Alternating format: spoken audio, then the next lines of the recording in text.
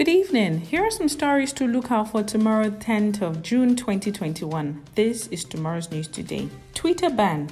PDP asks US and UK to impose visa ban on President Buhari and other ministers. Twitter seeking discussions to resolve suspension in Nigeria, according to Lai Mohammed. Federal government designates 4 international airports special economic zones. Buhari says we must eliminate HIV/AIDS by 2030. NECO says no registration extension. SSCE begins July 5. Stray bullet kills man in Ilesha during cold clash. IG says duly issued vehicle tinted glass permits remain valid.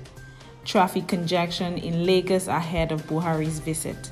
In business, UBA DEG unveils $50 million loan support for SMEs. In tech, US revokes Trump executive orders seeking to ban TikTok and WeChat.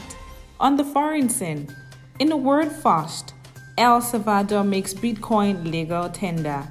Afghan government and Taliban negotiators meet in Doha to discuss peace. And finally, in sports, French Open, Nadal beats Schwartzman to reach semi-finals. Kamaru Usman announces visit to home country, Nigeria. Thank you so much for listening. Make sure you get details of these and many more now and tomorrow on our website, guardian.ng. And do ensure to pick up a copy of the Guardian newspaper from newsstands tomorrow. Not to forget, you can also connect with us on Facebook, Instagram, Twitter, as well as YouTube at Guardian Nigeria. Have a good night and continue to stay safe.